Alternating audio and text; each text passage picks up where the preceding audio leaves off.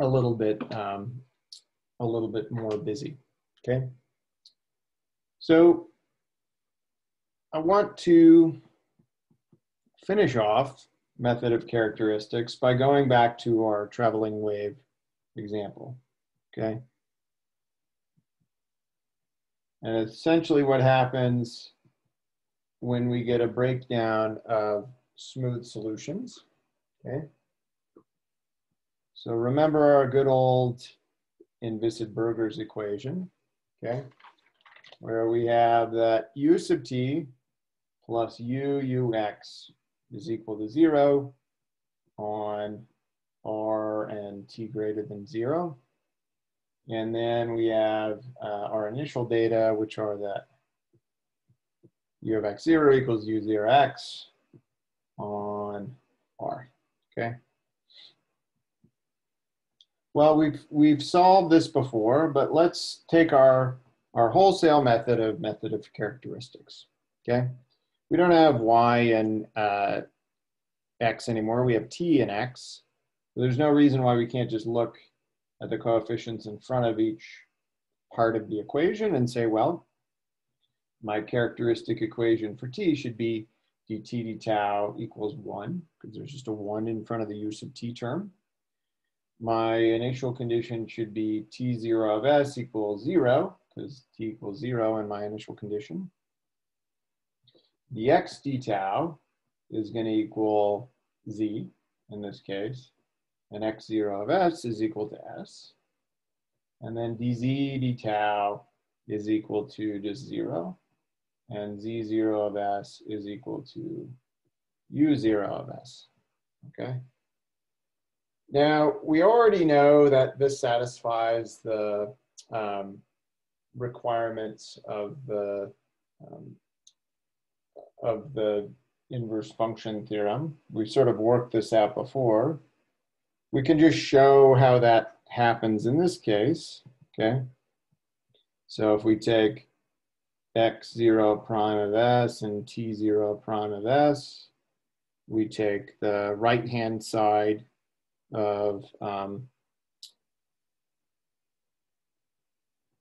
the x equation and the t equation, then we're going to end up with 1, 0, and then we have a 1 here, and a z here, which would be u0 of s, okay? All right, so this is 1, so it's not equal to 0. So indeed, we have our needed invertibility, okay? So that's fine. How do we solve our equations now? If I go back and look at them, the easy one to solve is the t1. So for that, so now I skipped 2 slides there, I get t is just equal to tau, okay? If I solve the x1 now, I get that x is equal to what? Well, let's look at it, right? I need to solve the z equation first, so let's do that. I get that z is just equal to z0 of s, because it's just a constant, and that constant has to be its initial condition, sorry, which would be u0 of s. So then x, I get is u0 of s tau plus s, okay? And so these characteristics, right, as we know, they're straight lines with speed z, okay? Or in other words, u0 of s, okay? So to invert everything, okay, the invert step now is not too hard. I get tau equals t. I'm done there. I get that s is equal to x minus u0 of s t. So I get this implicit expression which I remember from before for how I should write down S. So when I go to write down what U is going to be Z of S of XY, tau of XY, okay? I can handle the T part, but now X is equal to X minus, well, what's this? This I know is just U, okay? So again, I get back this implicit solution. And there's not really any way around this, right? Unless I know my particular initial condition. So now we know that, if we recall from before, okay, f of u x t is equal to u minus u0 x minus u of t, okay, is invertible, okay, near initial data, but not everywhere, okay?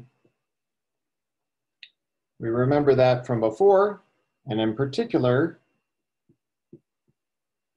there's going to be some breakdown points at which I can't invert this implicit solution anymore.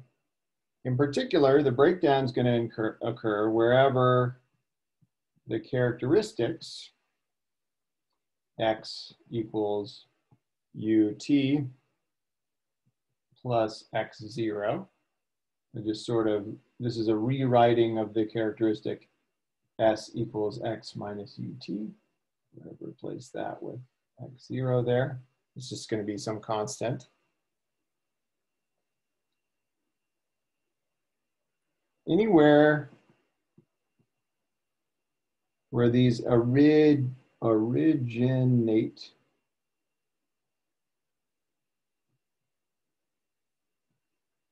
where u0 prime of x0 is less than 0, okay, will cross each other in finite time.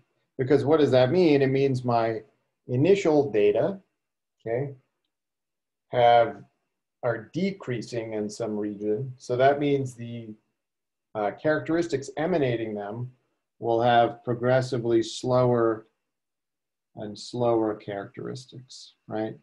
So I may have, these are my characteristics here. This is X and this is T, okay? So the slope of this thing is given by U0, right? And if that starts to decrease, then at some point, these characteristics are going to cross, and we call that point in time T star, okay? It's our characteristic crossing point, or you would also call that a shock, okay? So the issue here is that I have multiple possible values that U could be here. And so the inversion does not work anymore, okay? So essentially, the crossing characteristics, okay, they signal this breakdown.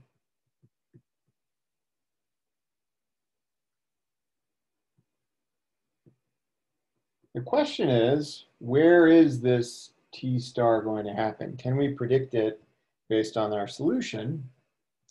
And that's going to be wherever U sub x, let's say, goes to negative infinity, okay? Because the idea, if you remember from the shocks that we drew before, is that these kind of waves, what'll happen is they'll steepen over time, and then eventually you'll reach to a point where they're multi-valued, okay? And as a result, they have infinite slope there. That's a shock wave, or, happens in traffic problems as traffic jams, okay? So Question is, where do shocks occur? Again, well, we've already said it happens where characteristics cross, okay? And it happens where u sub x goes to infinity, okay? But if we want a nice formula to derive that formula, let's take our left-hand side operator of our PDE and just differentiate it with respect to x, okay? Well, then we get the following formula, and because we know that that equals 0, its spatial derivative equals 0, okay? If we let v be a function that's just the spatial derivative of u, okay? And this is telling us that v sub t plus u times v sub x is equal to minus v squared, okay? So what? Well, basically along the characteristic x equals u sub t plus x0, okay? What we have is that dv dt, the total derivative of v with respect to t, is going to be equal to v squared, okay? And also note that v0 is going to be equal to, well, it's just ddx of u0 evaluated at x0, or in other words, u0 prime of x0, okay? So if we solve this, we get that v is equal to what? This is like a separation of variables problem, okay? And we have its initial condition, okay? This has solutions that look like, you know, some constant divided by another constant plus t, okay? Or just, you know, 1 over a constant plus t, okay? And if you work it out, you should prove this to yourself, okay? Check and make sure that you kind of get where this comes from. V is equal to u0 prime x0 divided by 1 plus u0 prime x0 t, okay?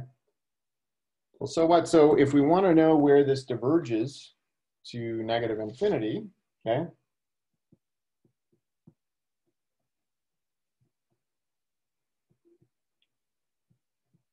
If u0 prime of x0 is always greater than 0, basically for all of your initial data, then we have that v is finite for any t greater than 0. So we won't have any shocks in that case. However, if u0 prime of x0, okay, is less than 0, okay, for some x0, well, what's going to happen? Well, eventually you're going to hit some value of t, so that t times u0 prime is equal to -1, and you're gonna have 0 in the denominator here, and you're gonna have a singularity, okay? So for some x0, in this case, then basically v is gonna go to minus infinity as t goes to -1 over u0 prime of x0, okay? Call that x0 star, okay? And that's gonna occur at a time that's greater than 0, okay? So the breakdown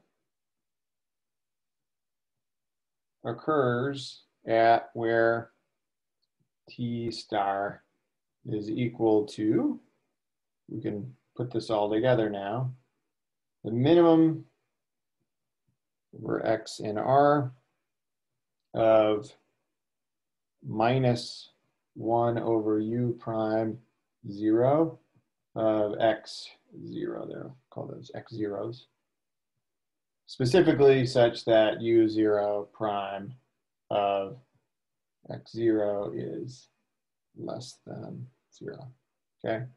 Or in other words, minus 1 over the minimum over x of u0 prime of x, okay?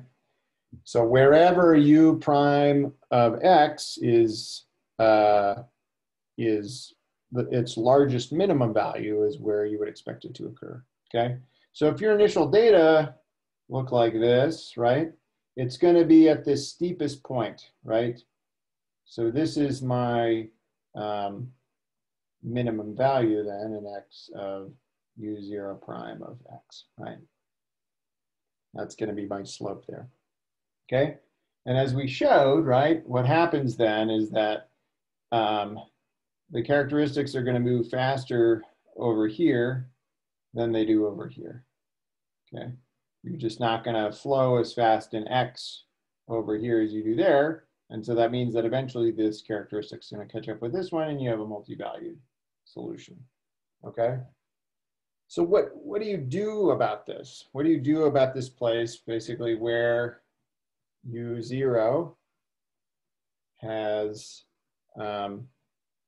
minimum slope, okay? Or basically in this inflection point, okay? Let's say we have a nice, C2 function, and that'll be its inflection point. What can I do about that at all? Okay. Well, at that point, I can only define what are called weak solutions. Okay.